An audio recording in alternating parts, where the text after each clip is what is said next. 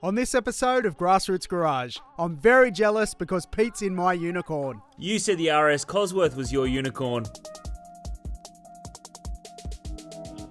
In a previous episode of GRG, Pete got to meet his unicorn. It was the 22B Subaru WRX. Well, let me tell you, my friends, this one is my unicorn. Yeah, Pete, I can have two unicorns, mate. And Todd's 69 SSS Coupe is my unicorn. Well, my other unicorn. I still love that RS. When we met up with Todd last time, the idea was floated to take a trip out to Lithgow. I'll get some cars organised was all Todd said. So a couple of months later, Pete turns up to an absolutely stunning set of Datsun 1600s. Two beautiful Mark II Escorts and one of the best damn bacon and egg rolls he's ever eaten. Now that's hospitality. We want to again thank Brad for opening up the garage for us. As well as a Lithgow small arms factory. We had another venue booked, but we needed to scramble at the last minute. One phone call to the museum to see if we could use that awesome factory as a backdrop. We got the thumbs up, so we're very grateful. Even the local General Duties police wanted to pop in and check out these immaculate cars. You've met Sharon, Matt, Todd's brother Craig, and the man whose workshop played a big part in getting Surdat completed. And that's Ben from Salukovic Smash. Ben is the man behind this amazing panel work on Surdat. And wasn't there a lot of that? When these pics surfaced on some of the Datsun pages before Summer Nats, minds were absolutely blown at the amount and detail of this bodywork.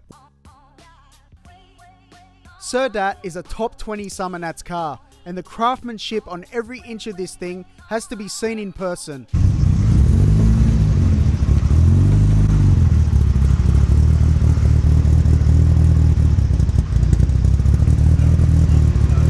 Welcome to Grassroots Garage. This is Sir Dat, and I've got Todd. Todd, thanks for your time, man. No worries, Pete. Todd, tell us about this car. This is my 1969 Datsun 1600 or 510 SSS Coupe. It was imported from Japan back in, I think, 2002. I imported it in, and then it sort of sat in my shed for about a year or two. When we first imported the car, it showed up to my place, and it was sight unseen, sort of bought off the internet.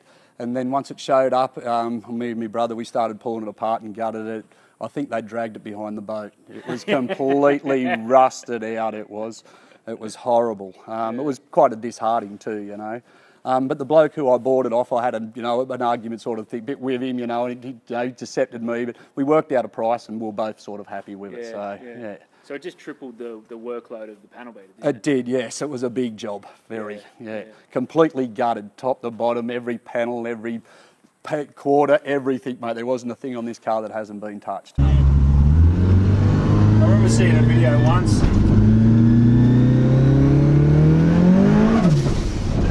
Gosh, it comes on. That's what I mean, yeah. Like that was like 8 pound.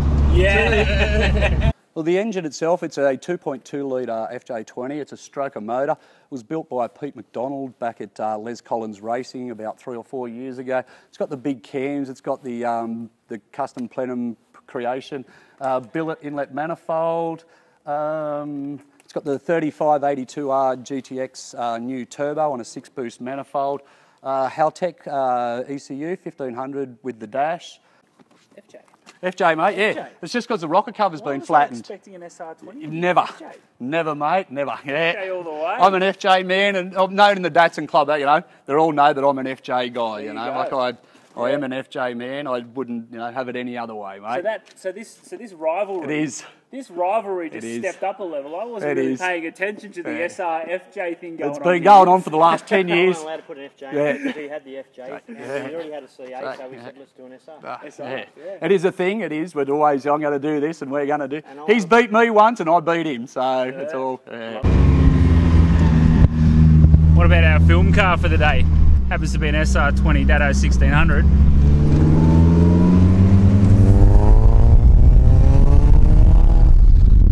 It's custom billet, also fuel rail, 2,200cc injectors. All the lines are all speed, they're all speed flow fittings. Are they? All speed flow, all braided. Everything is speed flow. Everything's all braided.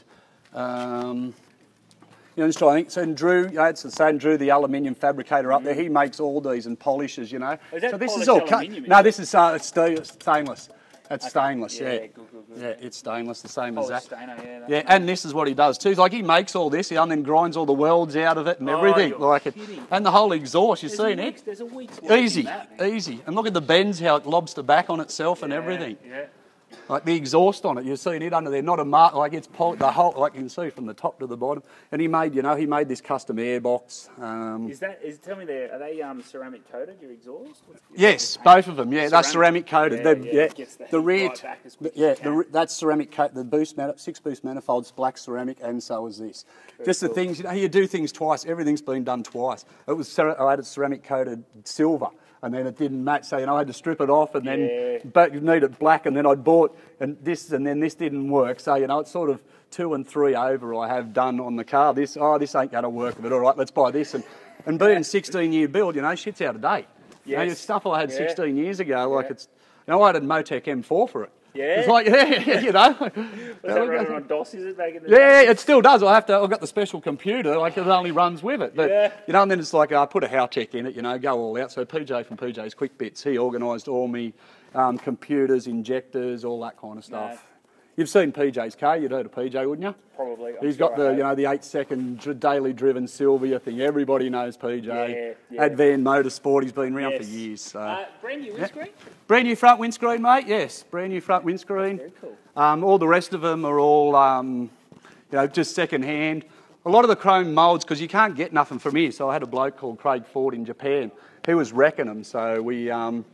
So I got onto him, and he sourced out a lot of parts for me, which which it wouldn't be fit. So I've got 2 lots of these. I've got 2 lots of this. I've got 2 of everything at home. 2, So I went, this is the best, and then sent the best out to be polished and stainless, and all this. So, and then what's left now? I paid like $100 or $200 15 years ago for them. They're worth a fortune now. So I've got keep another set for myself, and then sell the other ones. Yeah, like, like the badges. Like this, that's metal too. You don't see these because this is cast. Yes. So these are cast because the 69 come out with cast. All the rest of them are plastic. So I've got 3 sets of these at home, and I went through the 3, and these are the best sets. Ones. Brand new nice badges in it. I better cut that bit out where you say you got 3 of them at home. I've got a Fabergé. Yeah, I always get it. That's all good.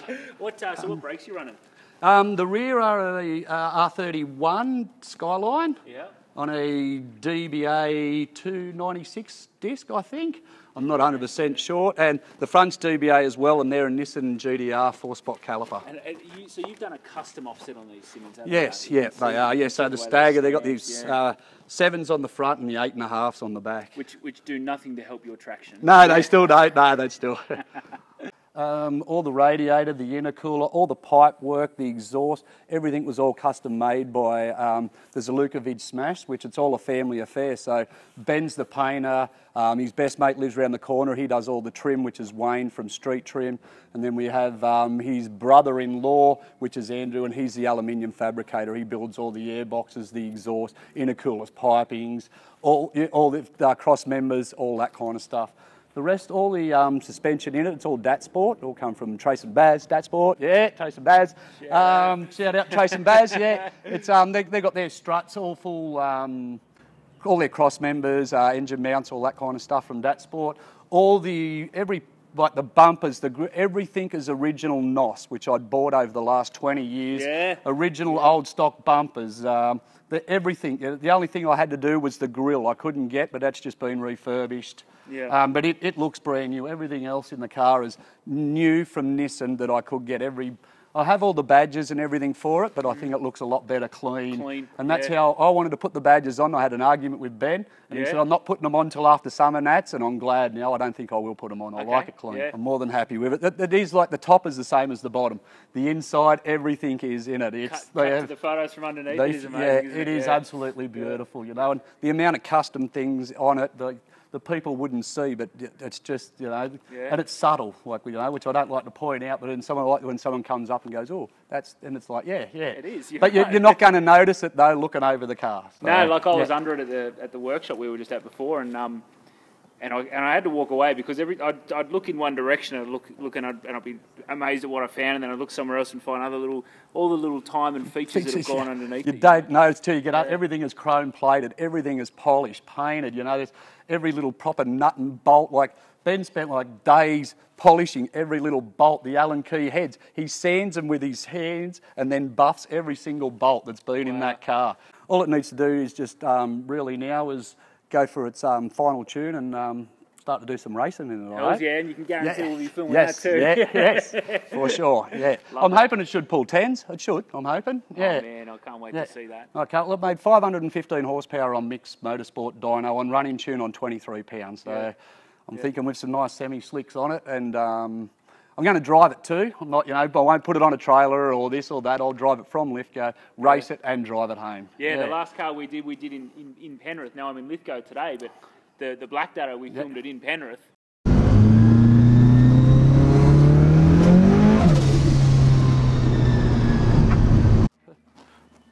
I mean, even just the way those little floors light up. Yeah. Feature.